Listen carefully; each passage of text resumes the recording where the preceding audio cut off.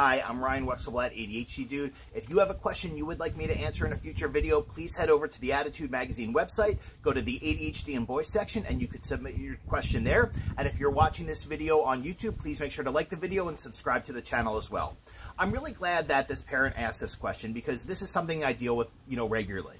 So basically what we're talking about here is your son has a social history in school, which has made it difficult for him to either form new friendships or for kids to kind of change their thoughts about him and see that he's matured and developed. So what I think you should explain to him is that a lot of times when you have a social history with kids, it takes them a while to change their thoughts about you.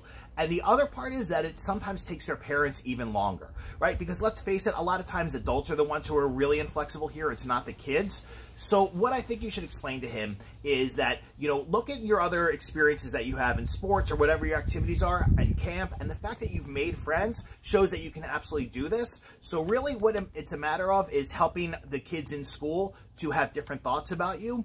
And if you're doing what's expected in school in terms of, showing other kids that you want to be friends and being part of a group and all these kind of things, then you're doing the right thing and that's the best you can do. And eventually their thoughts will change about you, but sometimes that has to happen like in between elementary and middle school, or sometimes between middle school and high school, because those are the times when I explain to kids that you have what I call a social reset, when there's a certain expectation that you've kind of matured and kids are a little more forgiving about previous behaviors. Okay, but the number one thing is you want to point out his successes, show him what he's doing right, and let him know that if he has difficulty making friends at school, it's not that he's doing anything wrong. Most likely it's because of his social history and the fact that the kids' parents might be a little inflexible in terms of helping their kids to be a little more empathetic towards him and understand that he's matured and developed better self-regulation skills. Okay, I hope this is helpful. Please make sure to subscribe to the channel and please join the ADHD Dude Facebook group if you're not there already, and I'll talk to you soon. Take care. Bye.